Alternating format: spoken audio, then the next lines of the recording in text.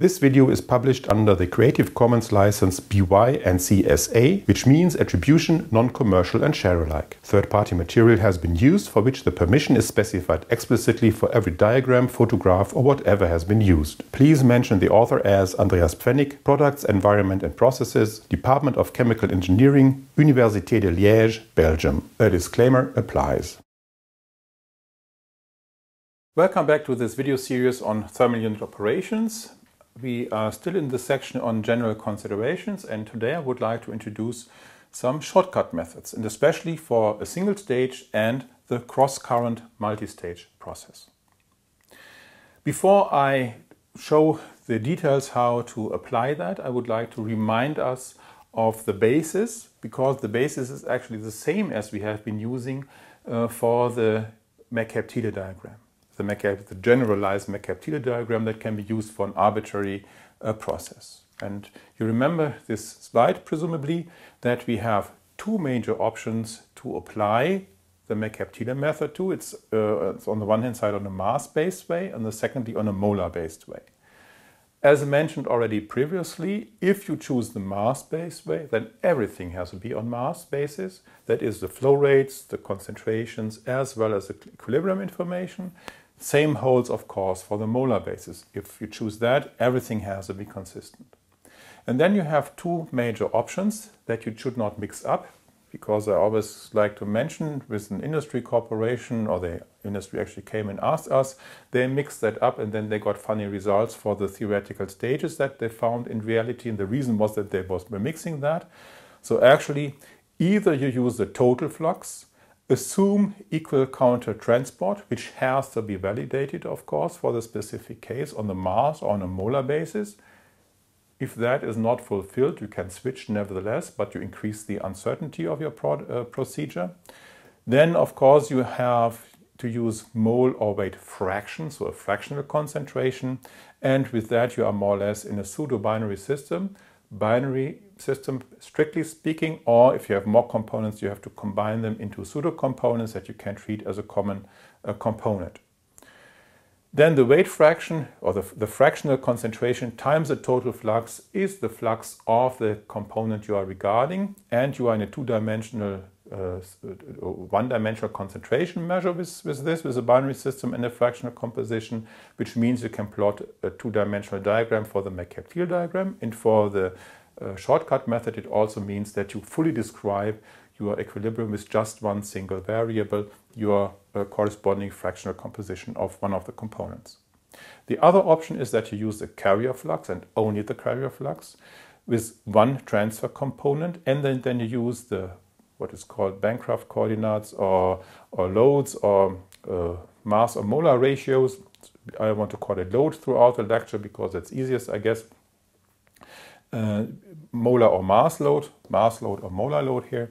And then again, the mass load times the overall flux is the flux of the individual component, and that allows to, or that requires that you are doing your considerations in a ternary system, because you have typically, of course, two fluxes, your counter current flux or cross current or whatever. So the two phases, they are having a carrier, two carriers, and you have the transfer component, which is three component. That's why you are in a ternary system. And if you have more components, then you have to group components to so-called pseudo-components, and then you have a pseudo-ternary system. After having said that, I would like to go to the next slide, so to speak, to show you the basis that we want to use for setting up a shortcut method, well, for a single stage. For a single stage, you wouldn't actually typically call that a shortcut method. It's just two equations that solve the problem, the design problem for a single stage, but nevertheless it fits into the context of a shortcut method, because then afterwards we will add more and more theoretical stages. So we have a single theoretical stage. The nomenclature is more or less the same as previously. In this case, because that is the case where these shortcut methods are typically applied to, is that we have the carrier flow rates and the load, so that's why the compositions are written as capital letters as previously. And we see that, of course, those fluxes that are leaving that theoretical stage, it's one, so it's the only one available, they are carrying the index of the stage they are leaving, in this case 1, and the entering streams are carrying the index 0 as the inlet streams. And then we can, of course, set up the balance with all the assumptions that we had previously, and I don't want to repeat them. They are the same as for the McCabe-Thiele method. Steady state, no reaction, whatever. These things are all fulfilled. And now we want to describe that, so to speak, with the help of some equations. As I said, for a single stage, calling that a shortcut method is a little bit far-fetched, but nevertheless it fits into that context. Now we have to know, of course, the equilibrium. And for the equilibrium, we can very generally write. Let me first write it in general terms, and then we apply it later to specifically. We want to generally assume that we have the y equal the k times the x plus c. So in principle, this is a partition coefficient times the x, but then we allow for a certain flexibilization. We allow an absolute term, an absolute c in this case. You will see that in most of the cases that will cancel actually, or it doesn't hurt if you have it. You can set it to 0, then you just have the partition coefficient in the system. And now we want to apply this according to the mesh principle that we have seen in the introduction. So mass balances, equilibrium, and so on, and want to combine these things to solve the design task. And we first want to do that for a single stage.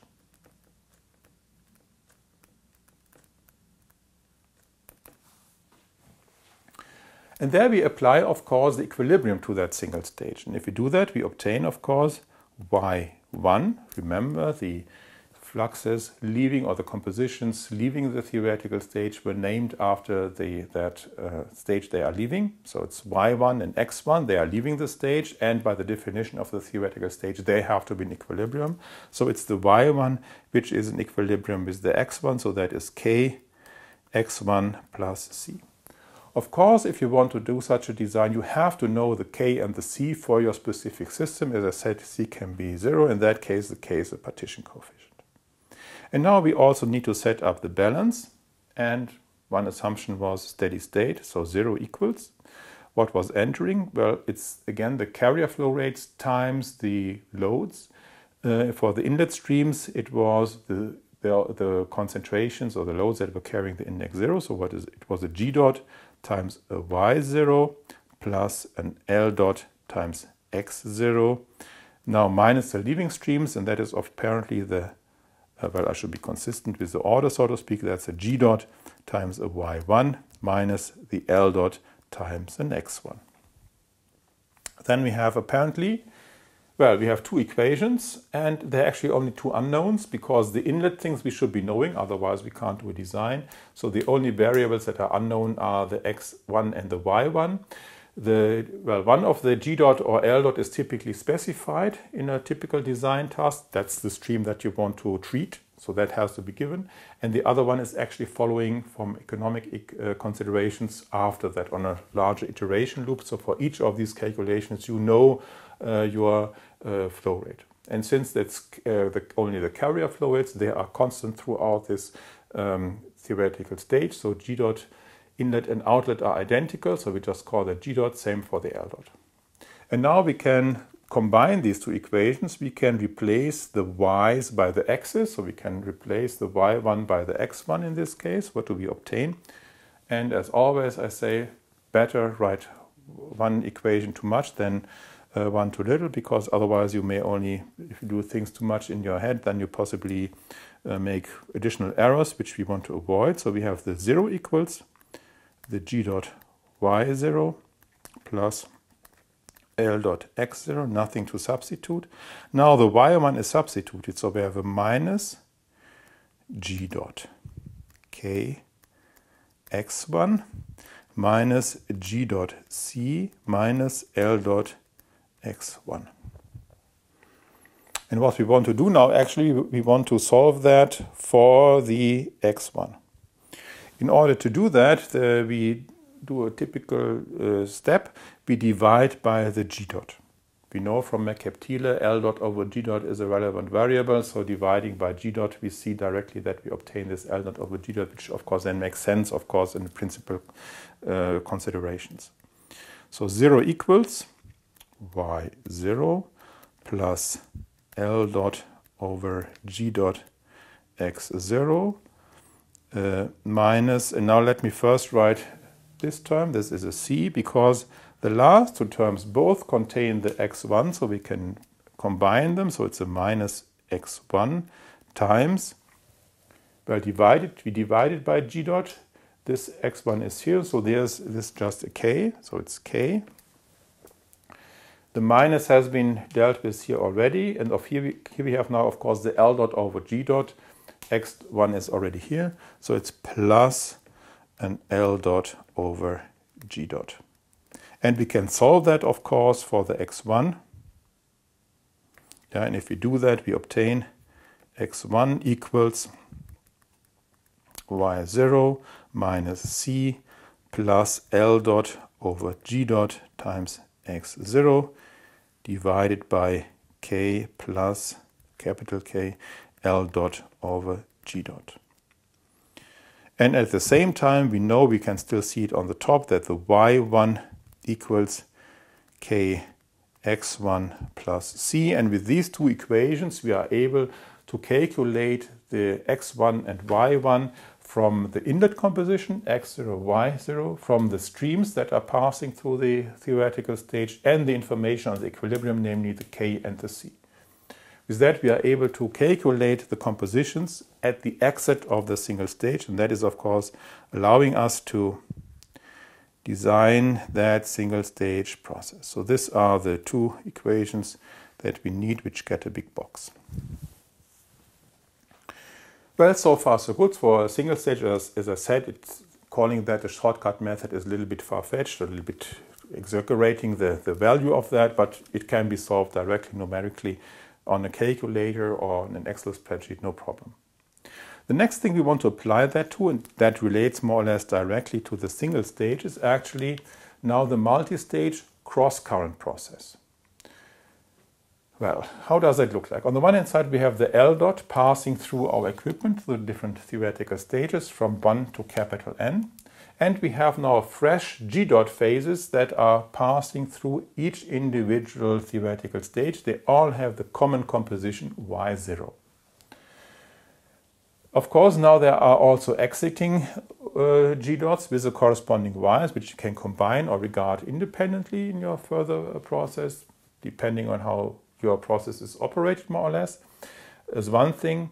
And of course, the L dot is now passing through these theoretical stages. I mentioned that already, but the compositions, of course, again carrying the index of the theoretical stage they are leaving. So here the 1, here it's the 2, here it's the 3, and so on. For the general theoretical stage N, both are carrying the index N. G dot N is entering with the composition Y0 and the Xn minus 1 coming from the left.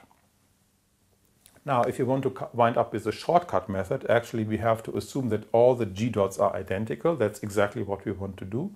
So we want to assume that all they are the same and that we just call them G dot. So that's just the G dot. Now, of course, the overall flow rate of the G dots that you have to supply is then the capital N times the G dot. So the G dot that we want to account for is that for the individual theoretical stage.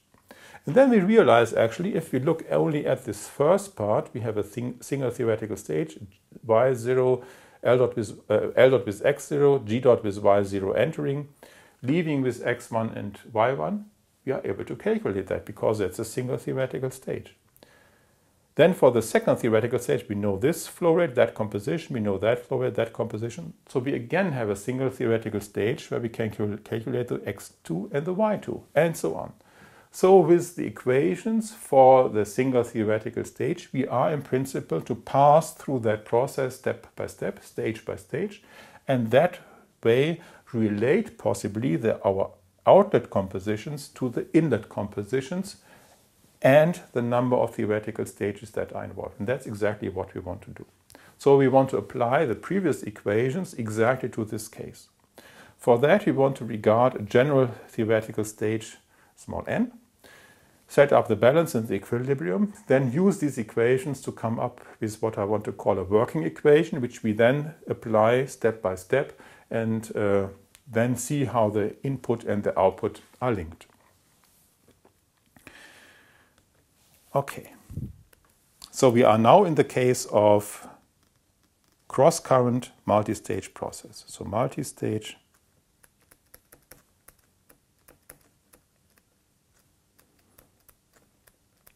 cross-current process.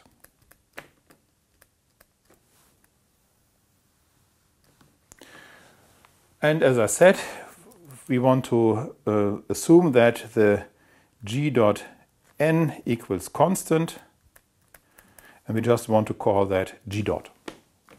So far, so good. And now we want again to apply the balance and join that together with the equilibrium. For the balance, we can again set up 0 equals. We are again in steady state. Entering is the G dot, which is now the same for all theoretical stages. The composition is always the same because it's taken from the same overall inlet flow rate. So it's a Y0. For the theoretical stage N, the entering stream was L dot, of course, and it had the liquid composition, or the L dot composition. It's not liquid, it can be any phase. It's the L dot with the N-1 coming from the left because we were counting the theoretical stages from left to right. Now we have the exiting streams. There the indices are simple because the indices are always chosen such as referring to the state the fluxes are leaving. So it's an xn and a yn, of course, with the corresponding flow rate. So it's a G dot yn minus L dot xn. And we also can write down the equilibrium as before. The yn equals k xn plus c. So in this case, we also want to use this generalized form where we have this additional flexibility with respect to the c. Now, actually, what we want to do, we want to substitute all y's by x's. Unfortunately, we have a y0. And of course, if we want to have a systematic nomenclature, we want to replace that by an x as well. So for that, we want to assume that also the y0 can be written as a k x0 star, we want to call it that way, plus c. So we define a hypothetical x0 star. It doesn't occur anywhere in the equipment, but it's just defined as being in equilibrium with the y0, which is entering into the process. So the x0 star is that x that would be in equilibrium with the y0, which is entering into the process. From that follows, of course, in principle, that the x0 star equals the y0 minus c divided by k. So we can do the calculation either way. Okay, now we want to combine these things. So plug the equilibrium into our balance as always. And what we obtain is, of course, 0 equals. Substitute the y's, the y0 directly. So it's a g dot. And let me first keep that composition in brackets. So it's a k x0 star plus c. Now we just copy plus the L dot xn minus 1 minus G dot times the yn, which we can now substitute again, which is the k xn plus c. Now we just copy again the L dot xn. So far, so good. Now apparently we directly realize that here we have a G dot c with a negative sign, and here we have a G dot c with a positive sign, which means this term cancels against that term. So this generalization by adding the c in the equilibrium doesn't hurt us. It's canceling directly in the first balance if we set that up. Now, as I said already, as I always say, better rewrite the equation step by step so that we minimize the errors that we possibly make otherwise by doing too many steps in our head. So it's a G dot k x0 star plus an L dot times xn minus 1 minus the G dot k xn minus L dot xn. I hope I didn't make any mistakes. Now the question is, well, how can we proceed with that? What do we do? We would like to simplify that to a certain extent, and for that we would like to use a little trick. I rewrite that equation introducing that trick. I first write the first term again. It's a g dot k x0 star. But now I want to add a term. It's a plus L dot x0 star. And to make everything correct, I have to subtract that again. So minus L dot x0 star. So overall, I didn't do any change to the equation. And now the other terms, it's a plus L dot xn minus 1 minus g dot k xn minus L dot xn. And the trick now allows us to group different expressions in this equation. How does that look like?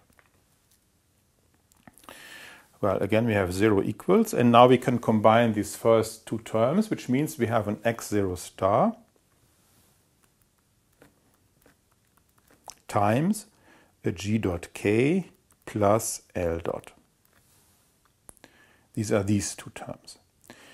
Then we have actually two terms with an xn, which are these, and these two terms have the L dot in common. So let's group that with those exactly that way. So we have an plus xn minus 1. So first this term, because it has a positive sign, minus this one. So minus x0 star times the L dot. And now we group these two terms, and there we realize that actually the bracketed term is exactly like that. So it's a minus xn times the g dot k plus L dot. Okay. And now we can realize, of course, that we now can resort that again, because we realize that, well, this term and that term can be combined.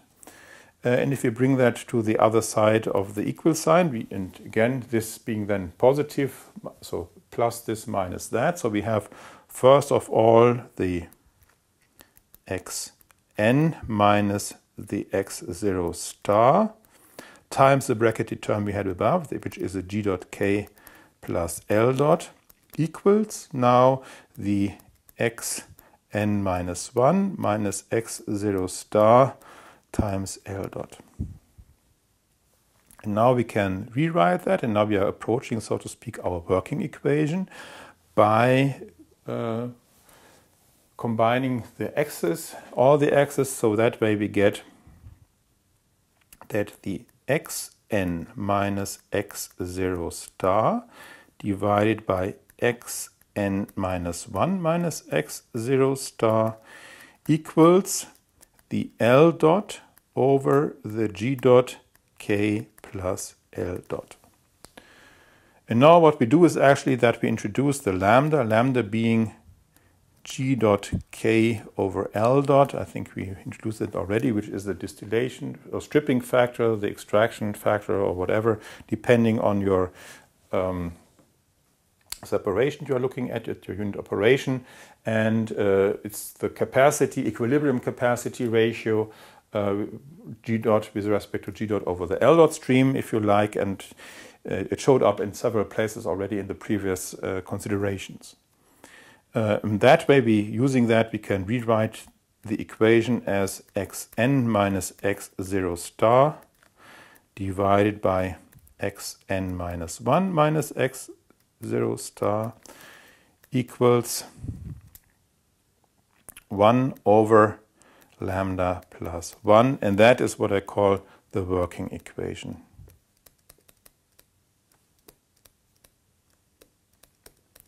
And we directly see that that is a working equation because it relates the inlet and outlet streams of theoretical stage n with something that is entering, which is known, and something about the flow rates, which are known, and the equilibrium, which has to be known as well.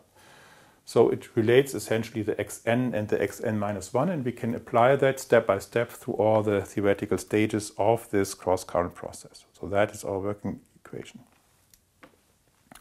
And now we can step through the process. That was theoretical stage 1, 2, 3, and so on. Let's start with theoretical stage 1. There, of course, n equals 1.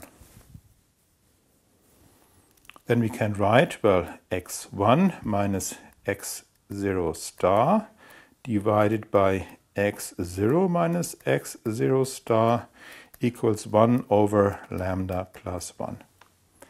And I always say if you do such general considerations, you always have to take care of the end groups of the end equation, so to speak. So here we have to take care as well, because this x0 resulted from n minus 1 being 0. And of course x0 has a special meaning. It's the inlet composition, which in this case of course fits. The inlet to theoretical stage number 1 with the L dot stream is exactly our x0. So here it fits, it's fine. Okay, so far so good. Then we can apply that to theoretical stage 2. N equals 2. And if we write the corresponding working equation, we obtain x2 minus x0 star divided by x1 minus x0 star equals 1 over lambda plus 1. And now we can have a look at these two equations, and we realize that the numerator here is the same as the denominator there. So what we could do, we could just multiply these two equations, then this would cancel and we get to the right hand side apparently squared.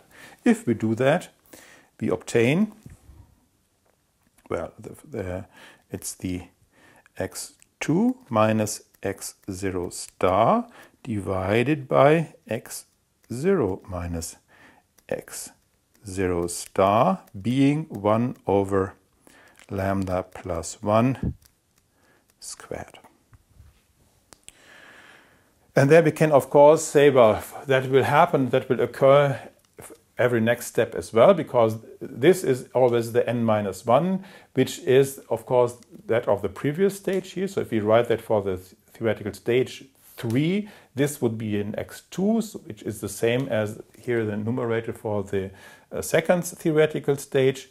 The right-hand side would always be the same, so we always add a lambda plus 1 as a factor in the denominator, and that way we can directly guess, so to speak. You can derive it at home if you have too much time for that.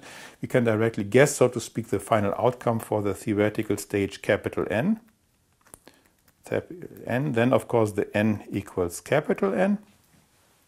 If we write the balance for that theoretical stage, we get the x capital N minus x0 star divided by x0 minus x0 star is 1 over, it's not correct, of course, down here this is the n and this has to be the n minus 1. I was a little bit confused, so that's n minus 1.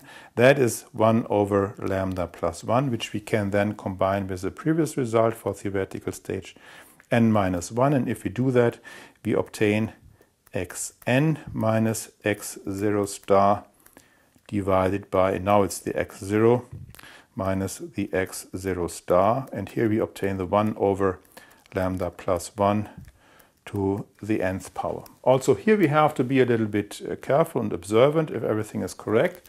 For theoretical stage 2 we saw the highest index here is that of that theoretical stage, here as well, so that fits. The exponent here is that of the theoretical stage regarded, same here, so that equation is apparently the right final outcome of that derivation. Now we can, of course, rewrite that. What we actually want to have is, of course, an equation that allows us to determine the n as a function of all the other variables, so to speak. And so we have to solve that somehow for the n to a certain extent, and on the way to that we can rewrite that equation and can say, well, the lambda plus 1 to the nth power is now, we have to inverse that ratio. It's the x0 minus x0 star divided by the xn minus x0 star. We can solve that with the logarithm rule, so to speak, for the n, and can say the n equals it's a log. You can use the natural or the logarithm to the base 10. You only have to do it consistently. I want to use the natural logarithm. It's the x0 minus the x0 star divided by xn minus x0 star as above, divided by the log of lambda plus 1. And these are actually our final results from that derivation.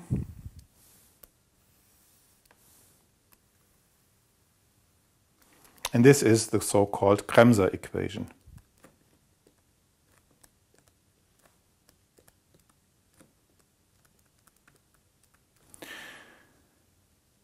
Of course, I should remind us of the things that we have regarded so far. We realize that we have the x0 star that we have in that equation being related to the y0 minus c over k, or other way around, no, that's for the next one. So that's that, and the lambda equals the g dot k over the L dot. Of course, in principle, we could also do the derivation in a different way. We could substitute all x's by y's in the previous. So here we have substituted all y's by x's. That's why only x's occur, but you can do it also the other way around. It always depends, so to speak, which compositions are given. That defines, so to speak, which equation is then easier to use. This is another form of the Kremser equation. I just want to write it down. And there we get that the lambda plus 1 to the power of n equals the y0 star minus the y0 divided by yn minus y0. And here we also have to, of course, define the y0 star, which is then just k x0 plus c.